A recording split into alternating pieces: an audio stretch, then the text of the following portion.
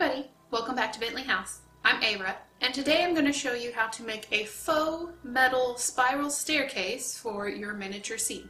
For this project today, I'm going to be using a wooden fan that was sent to me by Kim. Thank you, Kim. I'm definitely not the first person to think of using a wooden fan to make a spiral staircase, but I've never actually tried to do it myself. As opposed to when I made the stained glass windows and I did a bunch of research taking in all the information of how everybody else did it, I did absolutely no research for this one, and so there may be a better way to do this out there, but I had something in my mind and I just had to try it my way first. And honestly, I think it worked out really well, but after watching this video, you can be the judge. One last thing before we get started, this is for my Captain's Quarters project, so if you're new here, I will put a link to the playlist up above so you can catch all the episodes relating to this project. So without further ado, let's get started. To begin, I need the circle that I cut out originally from the captain's floor and the fan. Kim was nice enough to tell me that these fans are from davidsbridal.com, and if you go to the site and search for fan, she said they're less than $3 each. So if you're interested in trying this out, you can go there to find one of these fans. To separate each individual wood blade, I needed to cut through a little hard to see plastic string that was going through each one, and I did realize eventually that it was tied around each one, so I couldn't just cut the plastic string once. I had to cut it each and every time.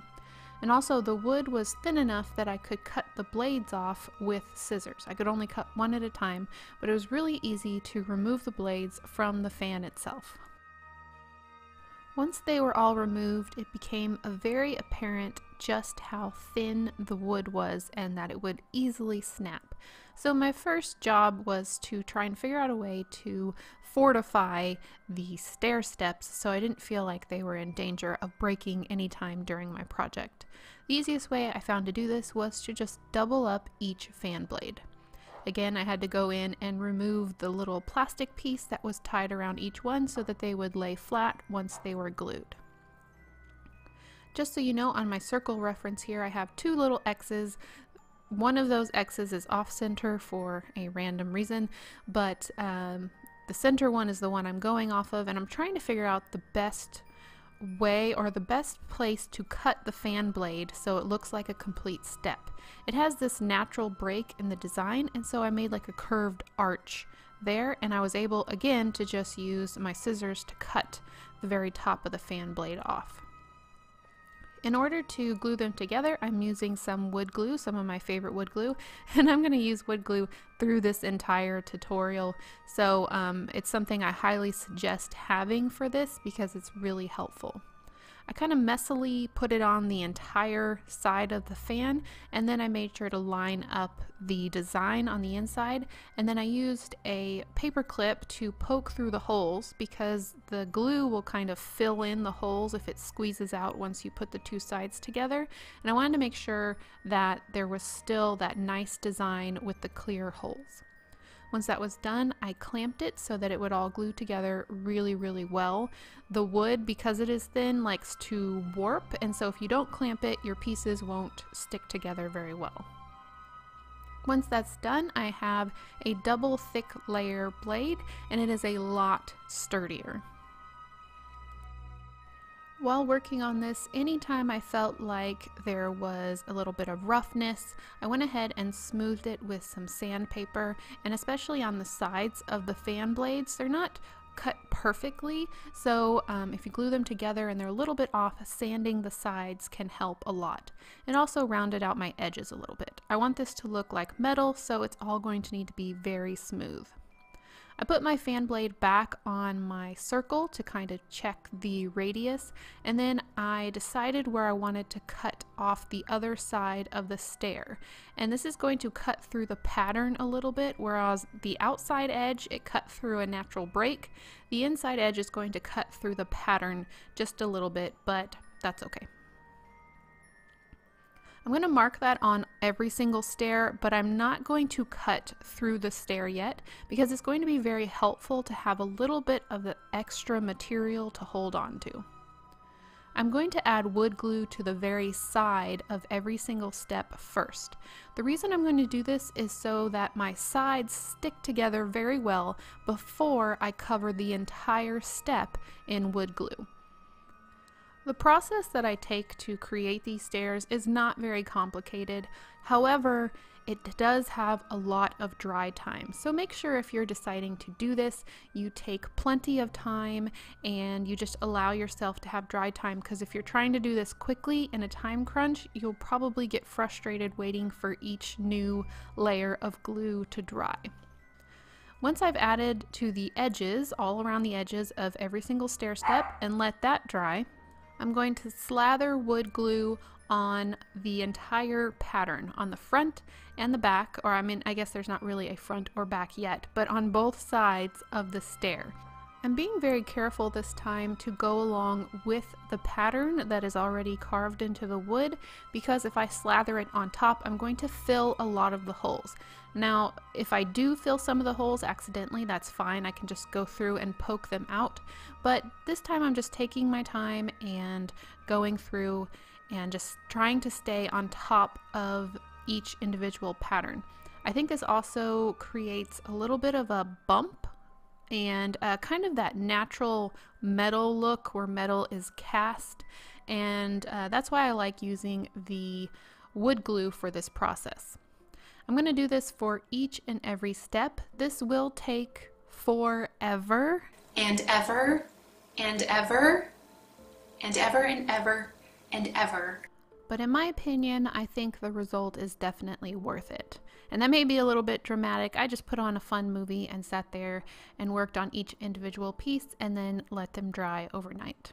And you can see the difference between the one that has been doubled and wood glued and the one that is left without any treatment at all. So now I got a glass of coffee, a glass? Who says a glass of coffee? A cup of coffee, and I'm going to take some time and plan out this staircase. Now, I already know that my blades should be the correct size because I've been checking them with the center point of the circle. But now I'm going to take a little bit of time and rotate it around the circle, try to figure out how many steps I need. Now, I realized doing this on the circle wasn't going to help me figure out how many steps I needed to get from the bottom floor to the top floor. To figure this out, I went to the project itself and measured distance between the two floors. This tells me how many steps I need to get to the top based on how far apart I want my steps to be. So I started by eyeballing it, trying to figure out what I think looked correct, and then I took a ruler and started measuring those distances. And I can't remember the first measurement I went with. It might have been 3/4 inches or so. But I know that in the end, I ended up going with 5/8 of an inch in between each stair. So to figure this out in my head, I drew a line that was the same distance between the floor and the ceiling that my stairs needed to go in between. Then I took the measurement that was supposed to be in between each stair and marked it out so I could see how many stairs I would need. So each pencil mark that I have there is representing the top of each stair tread. And this is going to help me know how many I need to reach the top. Now, I redid this a couple times trying to figure it out, and in the end, my personal preference and what worked best for my project was for the steps to be 5/8 inches apart. This gave me 12 steps between the floor and the ceiling to get me to the second floor. Then I rotated the pieces, and then I knew that my stairs would make almost a half a circle's turn. To continue on with this project, it was about time that I cut off the little handle I used to hold the steps, and I could do this with scissors this time, although I was a little scared it might break my scissors, so I do suggest if you have another way of cutting through the wood. It's strong enough now that scissors just barely do it. But once I had that cut off, I just sanded it down so that I had a smooth curve on the inside edge of the stairs. And now you can see how the stairs are starting to come together and will start to stack. I think one of the great things about this project is that the beautiful, intricate detail work is basically done for you with the fan. So it makes this a really satisfying project to do. You just have to do the steps to put it all together. I'm going to take each individual stair tread and I'm gluing it onto another piece of wood. The reason I'm doing this is because I am going to have a center dowel go through each individual step, and I'm a little worried that because it's going to have to go through this patterned part of the wood, that the wood itself won't hold on to the dowel very well, or it won't be very sturdy. And so I'm doubling up the thickness on the interior part of the stair tread so I have something a little bit more substantial to drill through to accommodate that center dowel. I'm going to let this dry again overnight so that everything is secure in place, and then I'm going to figure out where I want to drill. I'm drilling pretty darn close to the edge of the wood, and it made me nervous a couple times, so I'm leaving in some proof that I actually used a power tool. These big machines are not my favorite thing to use. They make me really nervous, but I can't imagine doing this with a handheld Dremel with very much success. So here you can see I've drilled through the top part of the stair tread and also through the supporting piece of wood that I glued on afterwards. I will say at this point I did have some of the fan blade break off because obviously it's really tiny detailed scrolled pieces, and so to fix some of it, I didn't try and fix all of it, but if I did feel like a big chunk of the fan blade came off during the drilling process, I just added a little bit of drywall spackle over that area so it just kind of filled in that gap where the fan blade flaked off. I think if I hadn't covered it in wood glue, it would have flaked a lot more. So I feel like the wood glue step was pretty integral in keeping these fan blades together during the drilling process.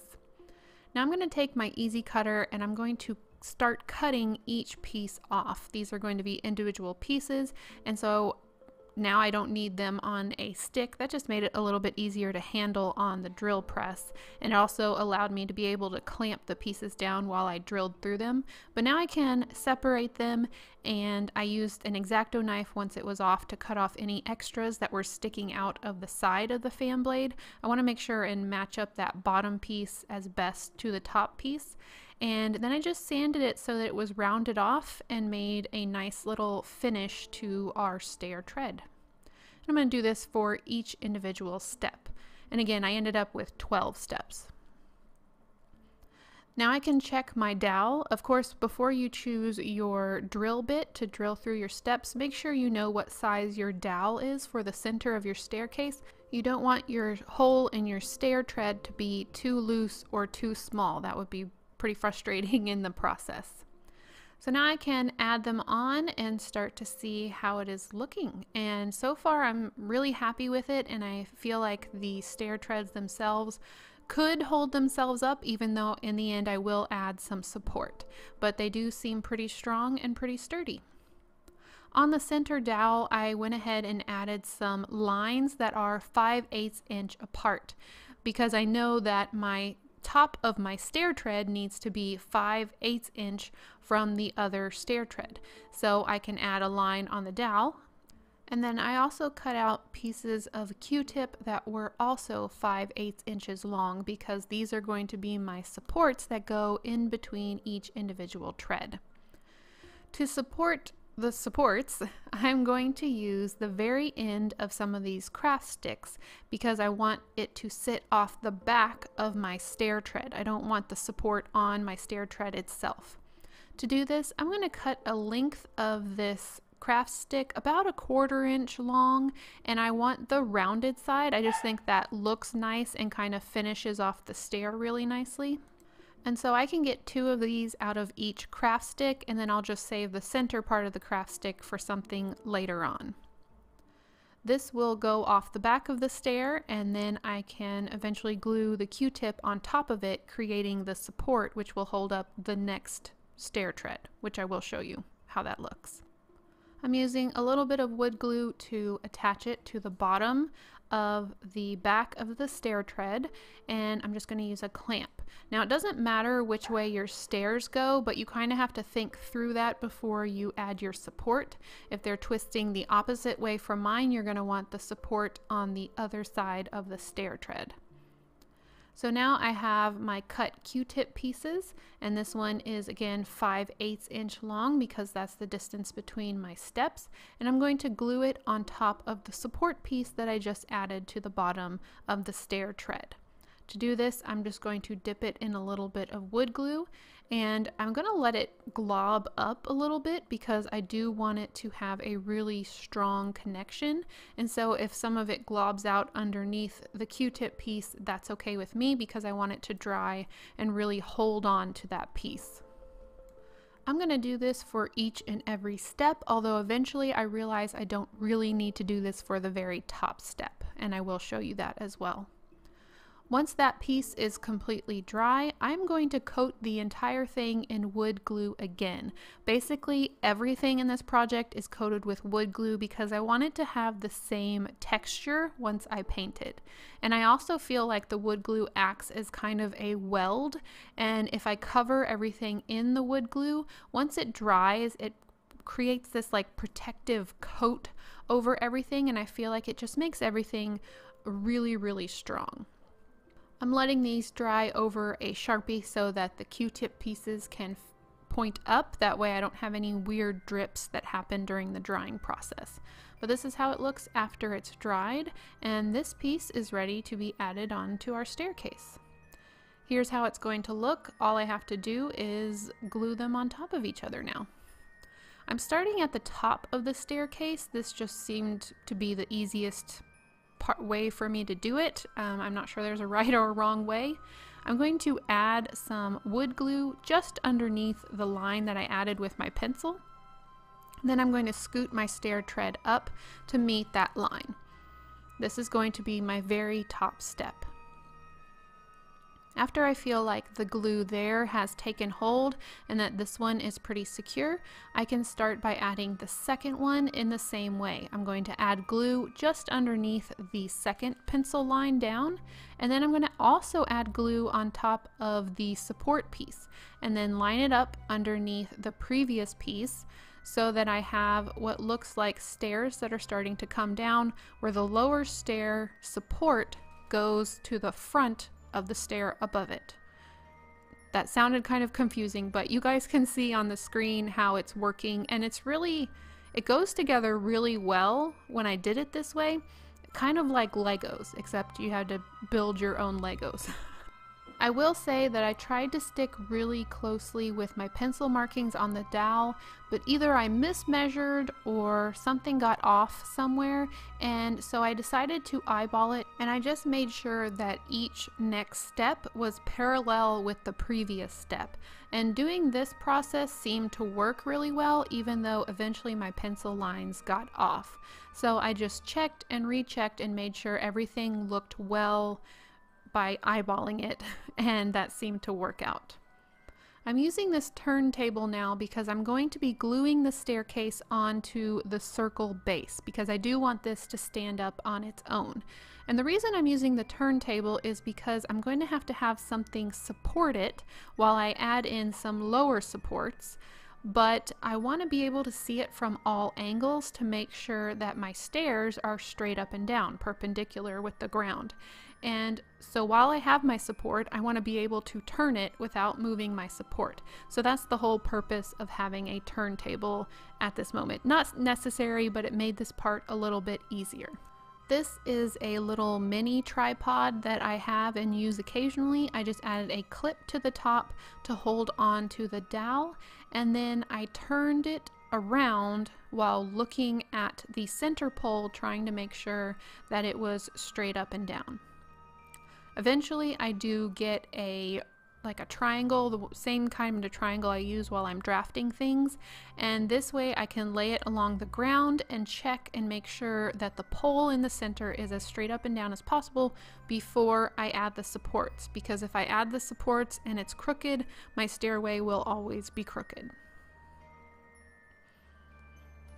The supports are actually going to be square dowels that I have. I can't actually go to the store right now, so I think the square ones will work okay.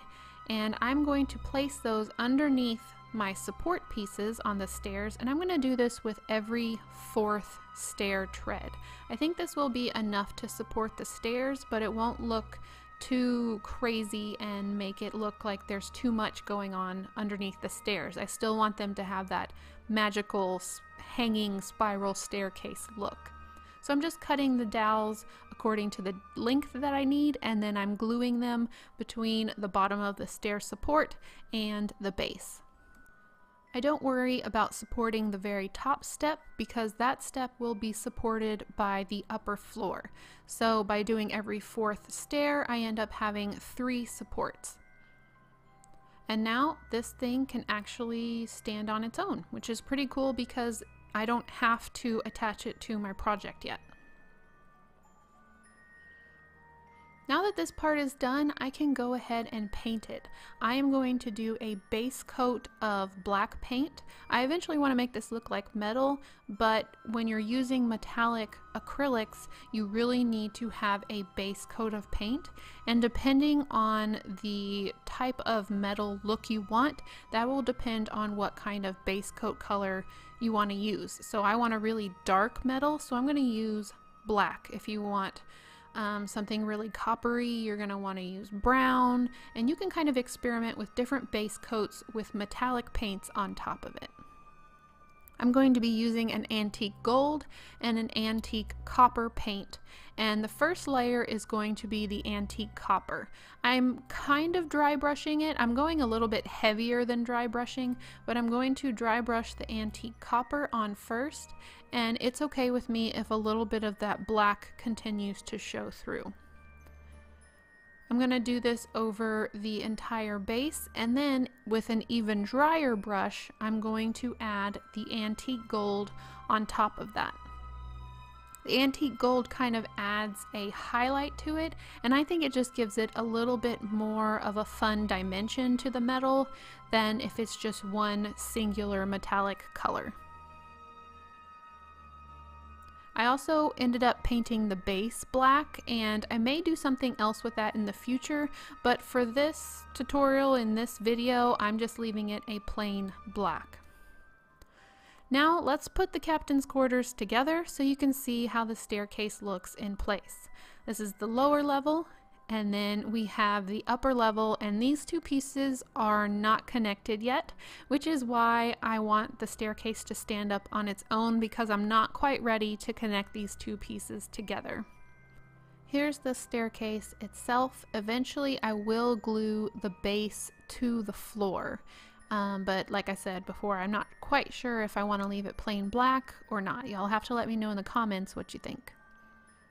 And so far it works really well. It goes straight up to the upper floor. And I didn't think about it, but I do need a landing. I need a connection from the top step to the floor itself. So I decided to take these pieces that we cut off earlier from the top of the fan blade, and I'm going to connect those to the top step. I also need to make some railings that will go around this opening so no one falls through the stair opening. I know some of you were worried about if the captain could reach his books from the staircase, so I got a 12 scale figure, and we're just going to walk him down the steps with his arms up, and it looks like he can reach the books really well. He may have to lean over a little bit, but I think he'll be good on being able to reach his books. And he's going to definitely have to duck his head, but I don't think that's rare on a ship. To create the landing, I'm taking these 3 pieces, and what I want to do is create a frame to put the pieces on. The first thing I need to do is take the individual pieces and cut them straight. Previously we had cut these off, and so they have the rounded edges that were based off the rounded edges that were the stair treads. So I'm going to cut those straight. After that's done, I should have 3 pieces that are ready to be traced. I'm tracing this on another piece of thin basswood so that I know where my edges are going to be, and I know where the edges are that I need to support. Because I am creating this frame for these 3 pieces, I don't feel like I need to double them up like we did for the stair tread. After I have the frame drawn up on the piece of wood, I'm going to add my fan pieces back on because I want to make sure that they overlap and the frame will support all the edges.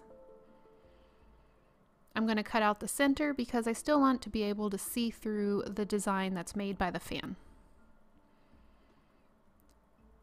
Using an X-Acto blade, I'm going to cut the wood pieces out, and you will see that this doesn't work super well because basswood doesn't always behave.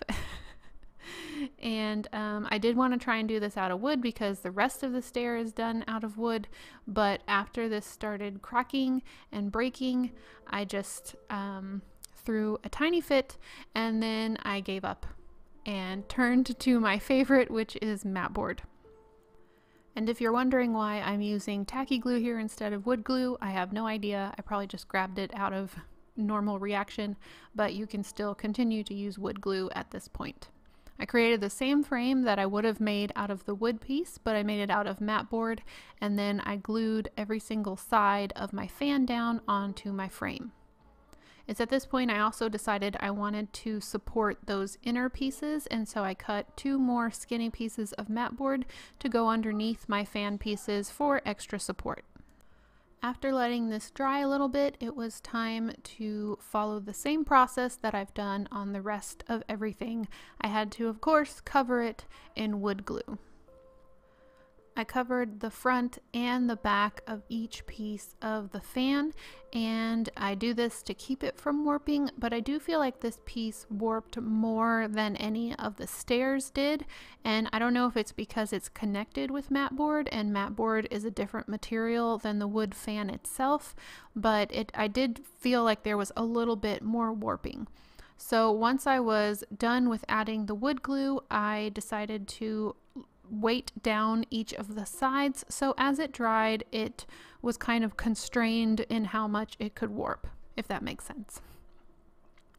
Once it was dry, I went ahead and dry fit it to the top of the stairs, and that's when I realized I definitely needed to remove this support. So I just took a pair of wire clippers and clipped through that Q-tip piece, which wasn't hard because it's just made of paper. And then that kind of added a little shorter extra support to go underneath the landing piece. And this is how it will look.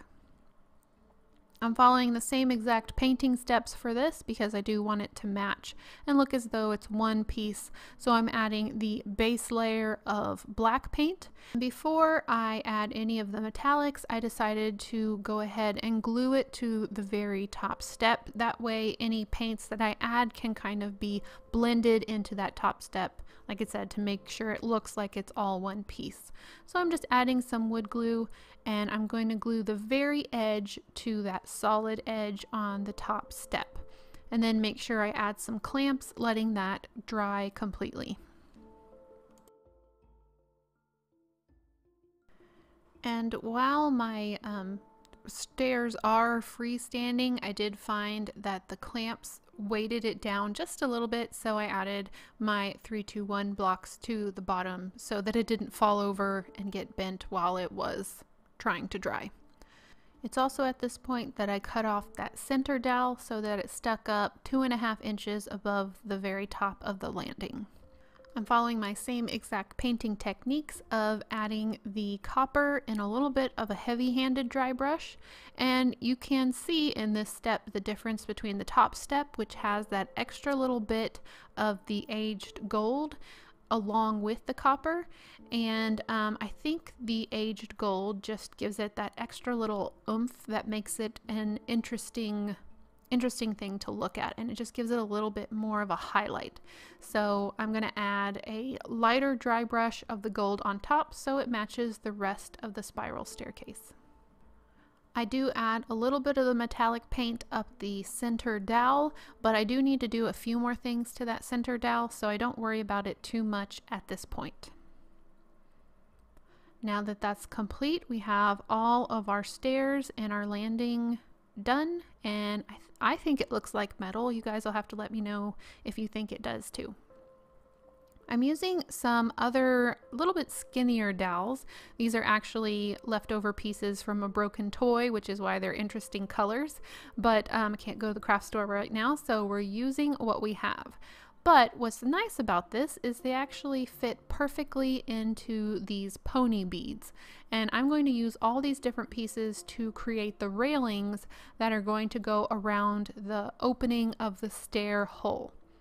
These pony beads fit right on top and on bottom, which are going to create one of the railing pieces. I'm going to end up gluing these on, and then I'm going to use this round donut shaped bead to go on top because I want the railing itself to be made of rope. I also have this other pony bead. It doesn't fit quite as snug, but once I glue it on, I think it should look okay. And this bigger one is going to go on the center section of the stair itself. I'm using wood glue for this again, just adding a little bit of glue and then popping the pony bead on so that it has time to take hold. I'm also going to add a foot to each one of these railing pieces so it looks like there's a place where the builders of this ship could have screwed the railing to the ship floor itself. So I'm taking 2 ends of the craft stick. Again, I can save the center of it for another project later on, but it is going to be glued the flat sides together and then on the bottom of my railing piece. So like I said, it looks like it has a foot where someone could put a screw through so it attached to the floor. I'm using a same donut bead idea for the center of the stairs, and to attach this I am using some tacky glue, and I'm putting the tacky glue on the beaded part and then I'm putting super glue on the donut bead part because tacky glue plus super glue tend to grab really quickly, and this is convenient because then I don't have to hold the donut bead, and this is going to create this little hole area where eventually I can snake some string through to make it look like a rope banister. I'm doing the same exact thing for each individual pole that's going to go around the opening, and then like every single thing we've done in this project, I'm going to coat the entire thing in wood glue, the pony bead, and I'm only actually going through the center of the donut bead because once it dries it should hold everything, but I kind of liked the detail on the bead so I didn't want to lose it. Once it's dry it looks like this, and the poles look like this. You can barely see the wood glue anymore, but it is on there and it gives it that same metallic smooth texture that the stairs have. And if you do get some glue bumps, you can just sand them down flat. I did find that the donut beads at the top of the poles were really convenient while I was working on them because I could string them onto a paper clip and they would just hang there and dry, and I didn't have to worry about them falling over. So then I just added the metallic paints and my railing poles were complete and ready to be put into the project. I think if you wanted to add a railing up the stairs, you could also use this same thing. You would just glue them to the stair pieces themselves. Here's how it looks within the hull, and then the poles themselves would go around the outside, although I'm not gluing them on quite yet. I think they will look nice, and I don't think they will block the bookshelf view too much. Before I install anything permanently, I want to make sure we do one more book opening where I can put my hand up through the spiral staircase hole, so let's do that now. Our first book is made by Brooke L. from Missouri. She made this lovely journal with gold detailings and a rhinestone on the front, and she had said she imagined it was maybe from another captain or possibly from some kind of royal, like a king, that possibly the captain had picked up along his way and in his journeys. These next 4 books are made by Bonnie B. from British Columbia. They're all amazingly vintage, and I love that she added a Jane Austen in there. I love Jane Austen. They open and are fully illustrated with writing inside, which is really fun. She also included a book of maps with maps inside, and also a really cool photo album, and she sent me a sheet of extra photos to go along with it. She said this is the first time she's ever sent her minis to anybody, so I feel very honored to have these. The next book is by Debbie W. from Colorado, and the front of this book reads Cinders and Smoke, Steam Engines of Early Colorado, which I love because she mentioned that it might tickle the fancy of a captain who loves traveling, and I think she's definitely right. The next two books are by Anna N. from Slovakia, and they are both atlases. The first atlas opens and has papers from Thicket Works inside, and the second one is similar to it, but just a little bit smaller, so it might be easier for the captain to take along with him on his trips.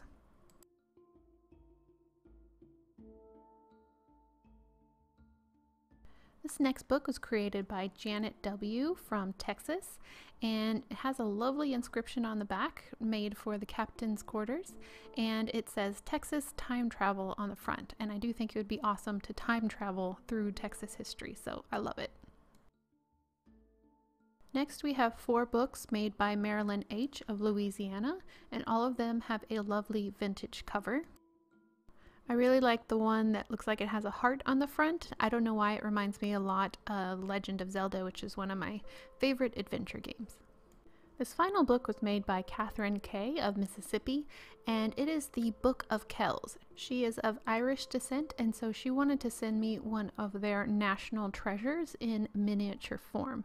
It was really interesting to learn about this book's real-life counterpart, and I think it'll make a beautiful treasure on the captain's shelves. Thank you so much to everybody who sent in a book. I am just always overwhelmed, and I think the captain's shelves are looking just stunning with all these individual books. If you still want to send in a book, there's still plenty of time, and I will put a link to the video that gives you all the information in the description box below. So before I end this video, I wanted to give you guys a general idea of what I want to do for the banister that goes along with the poles.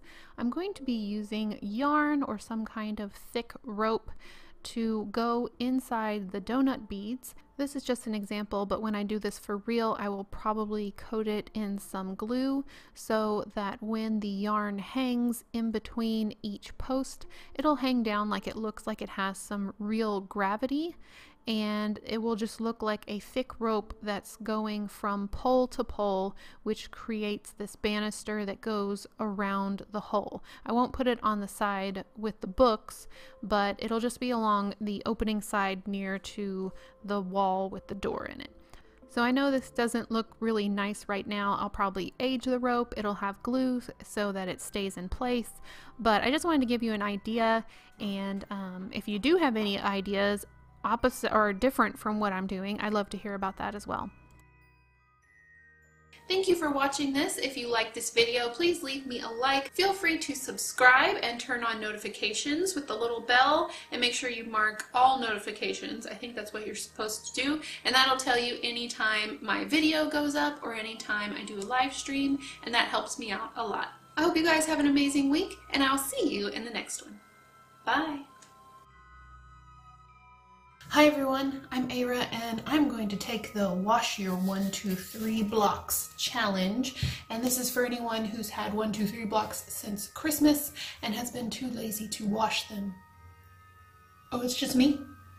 Oh, here we go.